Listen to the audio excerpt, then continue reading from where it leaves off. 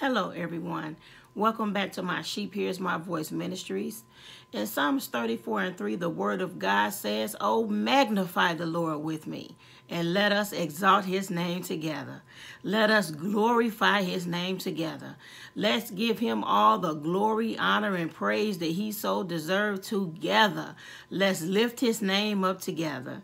Today, my central lesson is going to be a carnal plan for God's spiritual plan. Today, I will be coming from Genesis chapter 15, 1 through 6, and Genesis chapter 16, 1 through 6. In Genesis chapter 15, God promised Abraham an heir. After these things, the word of the Lord came unto Abraham in a vision, saying, "Fear not, Abraham, I am thy shield and thy exceedingly great reward." So right here, God was encouraging Abraham. He was letting Abraham know, I am thy shield. A shield protects. So God was letting Abraham know, I'm going to protect you. And I'm your exceedingly great reward. I will be rewarding you, Abraham. I'm going to reward you. Now, in Genesis 15, 2 and 3, Abraham responded back to God with a question and a concern. So let's see what Abraham had to say. And Abraham said, "Lord God, what will thou give me, seeing I go childless? And the steward of my house is this Eliezer of Damascus." And Abraham said, "Behold, to me thou hast given no seed, and lo, one born in my house is my heir." So what was Abraham talking to the Lord about? Abraham was saying, "Lord, this is my concern. You haven't given me any children, and the one that's born in my house, one of my servants, that's going to be my heir." And that was bothering Abraham. So let's see what God's response was to Abraham's question. Genesis chapter 15 and 4. "And behold, the word of the Lord came unto him, saying, This shall not be thine heir, but he that shall come forth out of thine own bowels shall be thine heir." So what was God's response to Abraham's question? He told Abraham, your servant is not going to be your heir. You will bring a son forth from your own body. That's going to be your heir. I'm going to give you a son. I'm going to give you a son. And he told Abraham in Genesis chapter 15, God said, and he brought him forth abroad and said, "Look now toward the heaven, and tell the stars if thou be able to number them." And he said unto him, "So shall thy seed be." So what was the Lord saying to Abraham? He brought him forth. He said, "Come on outside, Abraham, and look up towards the heavens and count the stars if you can." Now, something in this scripture, it caught my attention. In Genesis chapter 15 and 5, God told Abraham, now look up towards the heavens. And God is saying to us right now today, look up and don't hold your head down. Continue to look up. Even Jesus looked up. When Jesus blessed the 5 loaves and the 2 fish, the first thing Jesus did was he looked up towards the heavens. So what is God saying? Look up and don't look down, because I am thy shield and thy exceedingly great reward.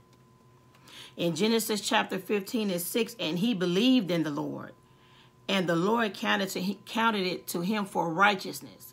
So the Lord counted Abraham righteous because he believed in the Lord.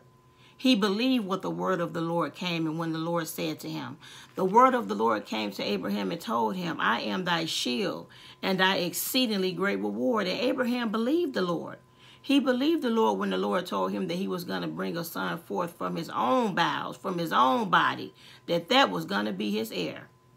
Now, if we go to Genesis chapter 16, now we're going into a carnal plan for God's spiritual plan. Genesis chapter 16 and 1. "Now Sarah, Abram's wife, bore him no children, and she had a handmaid, an Egyptian, whose name was Hagar. And Sarah said unto Abraham, Behold, now the Lord hath restrained me from bearing. I pray thee, go in unto my maid. It may be that I may obtain children by her." A carnal plan for God's spiritual plan. And Abram hearkened unto the voice of Sarah. Now that's where Abraham went wrong. Because if we go back into Genesis chapter 15 and 4 and 5, God promised Abraham an heir. He told Abraham that he was going to bring forth a child from his own bowels. But then when we get over to Genesis chapter 16, here comes Sarah trying to do things her way outside of God's will. Just like Eve did in the Garden of Eden, she brought that fruit to her husband and both of them fell. So God, in Genesis chapter 15 and 16, Sarah wanted to do things her way. In Ephesians 5 and 23, the word of God says, for the husband is the head of the wife, even as Christ is the head of the church, and he is the Savior of the body. Now the Lord spoke with Abraham. He didn't speak with Sarah. That's why it's very important for the saints to line up with God's way of running the household, and the homes, and the churches, and the businesses, whatever they're doing together, because God will direct the head if he's following Christ. And that's what happened in this situation. God directed Abraham. He came to Abraham and spoke to Abraham and told Abraham that he was going to bring a son forth from his own bowels. He didn't tell Sarah. So when Sarah came to Abraham and wanted to use Hagar, which was her maid, to start a family, that's when Abraham was supposed to stand up and say, look, God had already directed me and told me that I was going to bring a son forth, an heir forth from my own bowels. And I'm not going to do this, Sarah. I'm not going to do it. But what did Abraham do? He hearkened unto his wife's voice. Let's see what happened after Abraham hearkened to his wife's voice. And Sarah, Abram's wife, took Hagar, her maid, the Egyptian, after Abram, and dwelt 10 years in the land of Canaan, and gave her to her husband, Abram, to be his wife. Now, it's been 10 years. I'm getting ready to start my family. I want a child now. God taking too long. A carnal plan for God's spiritual plan. And he went in unto Hagar, and she conceived. And when she saw that she had conceived, her mistress was despised in her eyes. So now here come the trouble. Because now that Hagar, her maid, conceived a son with Abraham, now she started looking down on Sarah. Yeah, I had a son with Abram, and you couldn't do it. What's wrong with you? What's wrong with your body? A carnal plan for God's spiritual plan. And Sarah said unto Abraham, my wrong be upon thee. Now Sarah admit she's starting to feel that wrath that comes when you step outside of God's will. I have given my maid into thy bosom. I have given my maid into your arms. I asked you to come together with my maid and conceive a child outside of God's will. And when she saw that she had conceived, I was despised in her eyes. Now she don't like me. Now that I've let you come together with my maid and y'all bring forth a child, now she looked down on me like she want me out of here. Now she want me to go. And I'm the wife and she's the maid. She despises me now. She looked down on me like something is wrong with me now. But Abraham said unto Sarah, behold, thy maid is in thy hand. Do to her as it pleaseth. She fled from her face. So what happened right here? When we step outside of God's will and we want to do it our way, there's consequences. There's problems that's going to come up in our lives because we choose to do things our way instead of the way that God wanted it done. Sarah said to Abraham, look, the Lord hath kept me from having children. Listen, Abraham, hook up with my maid and we getting ready to start our family. Now back in Genesis chapter 15, God had already told Abraham his plan and gave him a promise. Okay? In Ecclesiastes chapter 3:1, to everything there is a season and a time to every purpose under the heaven. God knows how he want to bless us. God knows the time and the seasons that he has planned things out to come forth in our lives. But we want to do it our way.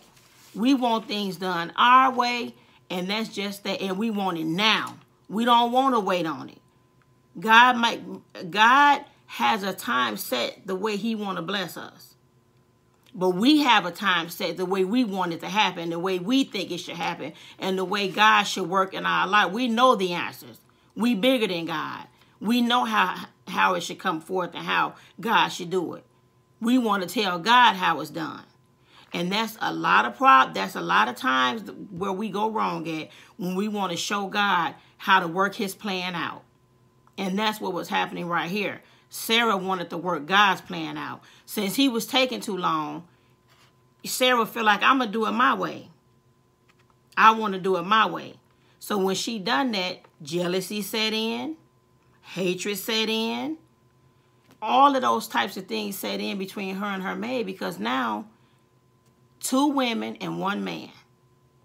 And we all know how that happened. We know how that goes. 2 women and 1 man.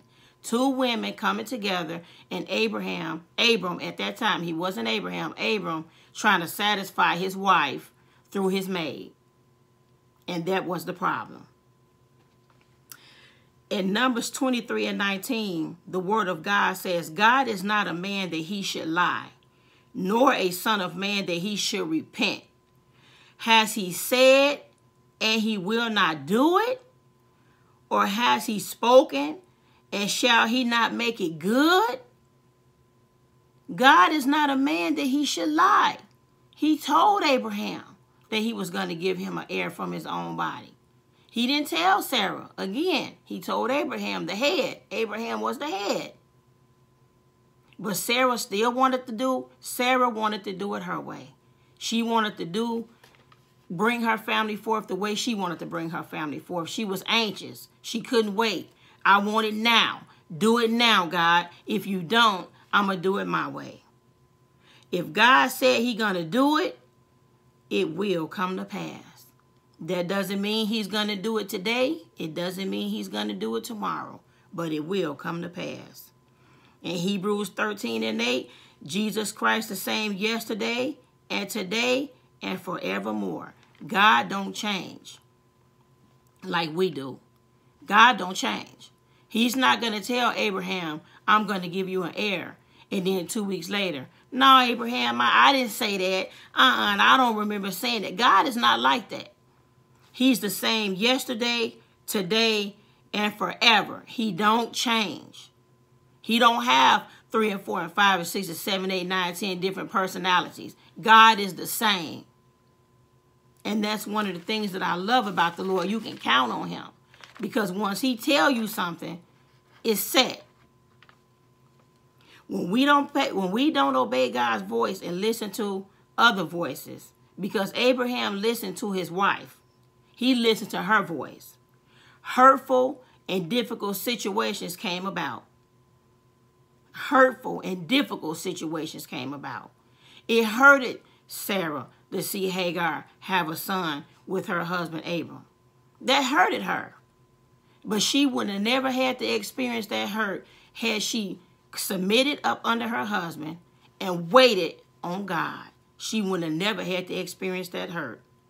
John 10:27 says, my sheep hear my voice, and I know them, and they follow me. So what is God saying? My sheep, Jesus said, my sheep hear my voice. Sarah's voice was not the Lord's voice, because she was telling Abraham to do something outside of what God had already promised Abraham. He should have stood up as head of household and told Sarah no. Through all this, everything that was going on, the little boy Ishmael, that was Hagar's son, that was his name, suffered. He had to sit back and watch Sarah and his mom and his father Abram, his dad Abram, in all of this confusion that they had going on in the household. He's sitting back watching this. Now, he didn't ask to be born into this confusion. He didn't ask to be born into this baby mama drama. But that's what it was, baby mama drama, because Sarah was Abram's wife. Hagar was his maid. Sarah had no right to tell Abram to go into her maid and bring forth a child. She thought when Hagar had that child that she was just going to pass it over to Sarah, and her and Abram was going to be a happy family, and they were just going to go on. But it didn't work like that, because Hagar loved her son. That was her baby with Abram. And Sarah had to sit back and watch Abram and Hagar enjoy having a child together. That had to be hurtful. But that's what happens when we go outside of God's will. That's what happens when we try to change God's plan to work our plan. That's what happens when you take a carnal situation and try to fix a spiritual plan. Because it'll never work. Because you can't change anything that God has said he's going to do. If he said he's going to do it, he's going to do it. In Galatians 5:16, the word of God says, "Then I say, walk in the Spirit, and ye shall not fulfill the lust of the flesh." Then I say, then walk in the Spirit. That's why it's very important to walk in the Spirit. Because the flesh do not submit to God. The flesh wants everything outside of God's will. The flesh will take you down a dangerous road. But if we walking in the Spirit, if we walking in the Word, because if you go back to Genesis chapter 15:1, it says, after these things, the word of the Lord came unto Abraham in a vision, saying, fear not, Abram, I am thy shield and thy exceedingly great reward. So it's very important that we learn how to walk in the word of God and not listen to outside voices outside of God's word, because that's where it gets dangerous. That's where you find yourself in pain, the hurtful situations, the difficult situations. You find yourself bankrupt, and you find your homes and stuff in foreclosure. You find yourself in divorce court. All of these things comes when we try to find a carnal plan for God's spiritual plan. And that was my lesson on today. Let's be humble and let's wait on God. If God said he's going to do it, he's going to do it. Why? Because the word of God plainly says, as in Numbers 23:19, God is not a man that he should lie, nor a son of man that he should repent. Has he said and he will not do it? Did he say it and he won't do it? Why would God say he's going to do it and then don't do it? That's not God. Or has he spoken and shall he not make it good? If God speak, it's going to come to pass. If God has told you something, if the Lord has promised you something, it will come to pass. If he haven't told you next Thursday, just wait on him. Wait on the Lord. And sometimes waiting on the Lord is hard, because I know, especially when you're in a hurtful and a difficult situation, waiting on God hurts. And you find yourself sometimes trying to find a way to fix it. You try to go left, that don't work. You try to go frontwards, that don't work. You try to go backwards, that don't work. So the only other option that you have is to go right. And that's the right way in the Lord. That's the only option that you have, is to go right. So let's learn how to wait on God so we won't have to experience hurtful and difficult situations and bring problems in our lives that we really don't have to experience, because we trying to fix God's plan the way we want it to go and work out the way God said he's going to do it, but we want to work out the end results. It don't work like that. We have to wait on God. And if we don't, then there's consequences. We will suffer whatever followed that decision that we made, that carnal plan that we put together. When it don't work, then you're going to feel that pain and all of the things that goes with that, because you tried to take a spiritual situation and fix it with a carnal situation. And that's not going to work. And that's what my lesson was about today. hearkening and listening to the Lord's voice and not listening to outside voices. God put the man head of the wife, and sometimes we don't like that. But that's the way God has it set up. That's the way God wants the household ran. And sometimes as wives, we have to submit and listen to our husbands when they're following Christ. If they're not following Christ, then all you can do is pray and ask God to deliver. But when God has your husband set over you and he's following Christ, it's very important that you submit and follow your husband, because God will go to the head and not come to you sometimes for direction for that family.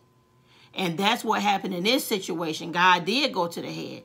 But Abram, he hearkened unto his wife's voice, and all of this disaster came behind it, because that was not God's plan.